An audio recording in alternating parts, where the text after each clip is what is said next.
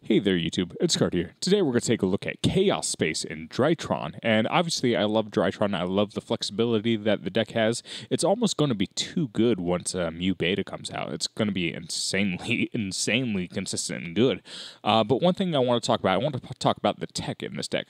So my idea behind using Chaos Space in this deck is that basically you want to maximize your efficiency of this deck by activating all your DRYTRONs from the graveyard. If you're activating them from hand, well, you're potentially wasting your resources almost a little bit. If you can use that resource elsewhere, then you are maximizing the efficiency of your deck. And so if you tribute for your ritual summon, then a lot of times you want to use your monsters in your hand to maximize your efficiency. Well, the same goes for other cards in the deck as well, and this is where Chaos Space gives you so much utility. So not only can you search for a potential rank 4 play in searching Collapse Serpent, also if you draw Collapse Serpent and you need to discard it to search a light, well, you can actually search Herald of Perfection. Weirdly enough, it's crazy the synergy this card actually has with this deck. So if you search Collapse Serpent by sending one of your other monsters, that's fine, but now you have Chaos Space engraved, and that could mean a myriad of things. So not only if you summon the Collapse Serpent by banishing one of your DRYTRON monsters, you can shuffle that DRYTRON back into the deck and get another plus off that card. It's a free draw.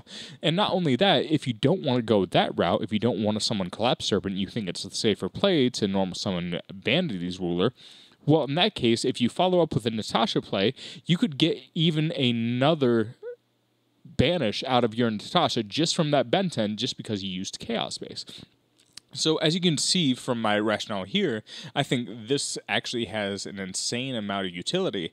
So before, I was actually running pre-preparation of rights, and that card is actually still insane, but I think this is actually a little bit more of a spicy tech and really can act as an extender as well, and you just get so much flexibility here. So to demonstrate the power of this card overall, we will show you this replay here where I just outgrind this guy with really crazy follow-up plays. That's just it. This deck needs something that allows it to grind, and this is the card that allows it to grind. And not only do that, but you can end on insane end boards.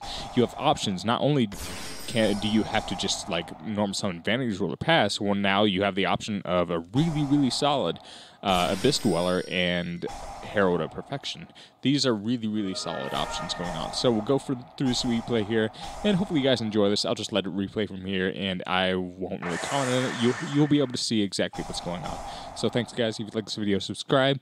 I want to do more Twitch stuff. I want to do more Twitch when it comes to like stuff like Melee in particular. I won't do as much Yu-Gi-Oh, but we'll get that going as best as we can. See you guys.